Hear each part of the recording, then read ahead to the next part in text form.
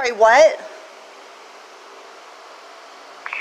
So I did just hear back from my supervisor, because the supervisors are on the phone with other clients right now. I will have to arrange a callback. You will receive a callback by end of day today. I do want to let you know that the outcome will not change. We are not able to remove the authorization. You would have to reach out to the merchant services of the merchant services. merchant. Who is it? Yeah. Hold on one second. What was that? I said, who is it? Who's their merchant services person? I do not have that information. You would have to speak to someone through that merchant and ask them who their merchant They won't services talk to me. I already told you that.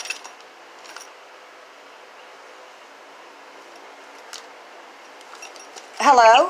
At this point, the fish hostel is the only place that's going to be able to release that hold. We don't have that option. Okay, and I'm telling you they're not releasing it on purpose because the cops have told them not to. And you want to hear this other thing?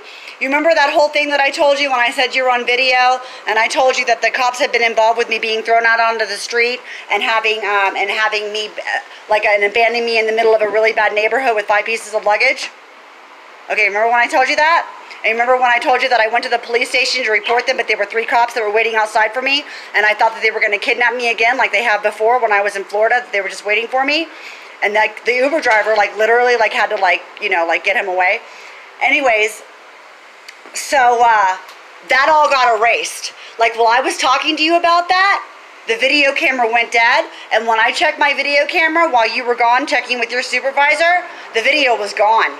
It was erased off my phone. So that's why I'm having to repeat myself right now, because this is what kind of nasty shit I'm dealing with. This is people that make you homeless on purpose when they don't like you and take away your kid and take away all your stuff, okay? And and it's the government and it's on lockdown. And you want to hear the irony of it all? Is that I work for a place in DC, okay? Their place is out of DC. Don't tell me that's not on fucking purpose either. It was the only job I could find. So anyways, yeah, you have the supervisor call me by 5 o'clock today, okay? Okay? Heather? Let me get a callback put in for you.